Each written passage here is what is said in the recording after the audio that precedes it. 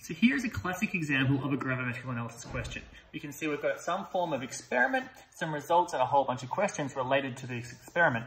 Now we've been looking at precipitation reactions, so let's go through and have a look at what this experiment actually involves. I've already read through this and highlighted a few important areas, but this experiment will be using precipitation reactions between barium chloride and sulfuric acid to determine the amount of sulfate ions. I'm highlighting the key things here, which are our reactants.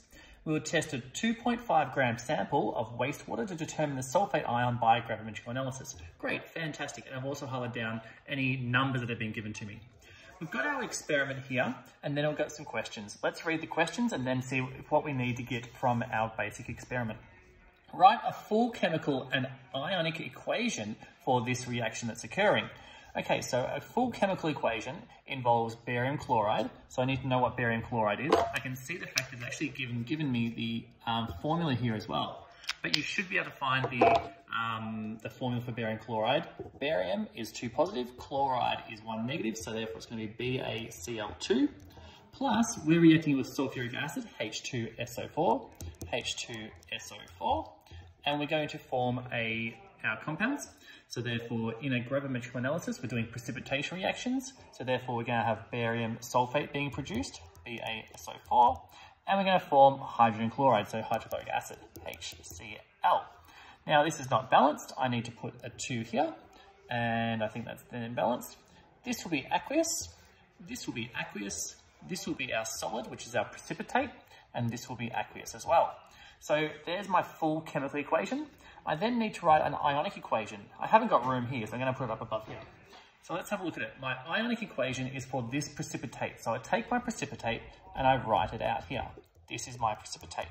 And then what I need to do is show what ions come together to form this precipitate, which is SO4, 2 negative, aqueous, and my barium, which is Ba, 2 positive, aqueous. So therefore, there's my ionic equation, which just shows the ions coming together to form my precipitate. Part B is about finding the number of moles of precipitate. So here, I need to find my number of moles of my BaSO4 equals the mass of my precipitate divided by the molar mass of my precipitate.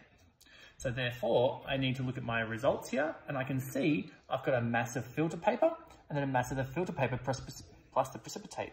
What that means is the difference between these two things, which will be 0.4 grams, equals the mass of my precipitate. So therefore over here, I'm going to put in 0.4 grams divided by my molar mass of barium sulfide. So I come over here, sorry, not barium sulfide, barium sulfate. I find barium, which is here somewhere, 137.3. I then add on my sulfur, which is plus 32.1. Then I add on 4 oxygens, 16 plus 16 plus 16 plus 16 plus 16 plus 16 plus 16 plus 16. Therefore, my molar mass of my barium sulfide is 233.4. And therefore, 0.4 divided by my answer gives me my moles of my precipitate, which is 1.71 times 10 to the power of negative 3 moles of my barium sulfate. I then need to deduce my number of sulfate present in the precipitate, because what I was analysing was for my sulfate. So you say, if I've got this much barium sulfate, how much sulfate must I have? Now this is going to be equal to the same number of moles of my barium sulfate, because for every 1 barium sulfate, there is 1 sulfate present.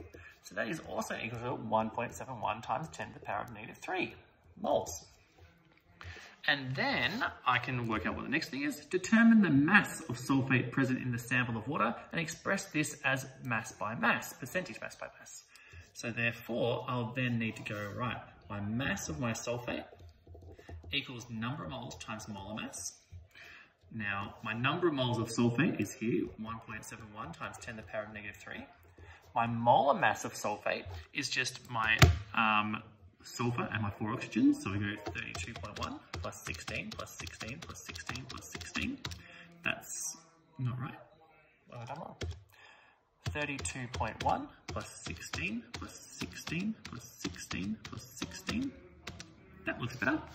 And that is 96.1. And therefore, that will be equal to times 1.71 separate 1 times 10 to the power of -3 is 0.164 grams of sulfate. That's how much sulfate is present in my wastewater, because what I found out is I found out how much precipitate I had. I then worked back to work out how much sulfate I must have had, and then found the mass of that. Now I need to go percentage mass by mass. This is found by going what I've got divided by the total times by 100. So therefore I'll take the mass of my sulfate that I was looking for, divide that by my mass of my wastewater, and I multiply that by 100%. So therefore it's going to be, running out of room here, 0.164 divided by my mass that I started off with. I started off with 0.205 grams. So therefore 0.205 grams, and times that by 100. So I take this, divide that number by 0.205 equals 80, and just times that by 100, 80.2%. So therefore, it's actually very highly concentrated in sulfate ions. These numbers are just made up, so therefore that's probably why that happens. So anyway, going through this process, you can see that this is the process of gravimetrical analysis. You find your number of moles of precipitate, you trace that back to work out your sulfate, and then you go through the mass. So we're using number of moles equals mass over molar mass. We're using a knowledge of how much of that precipitate was my actual analyte that I was looking for. And then mass equals number of moles times molar mass. Each time showing your notation about what you're finding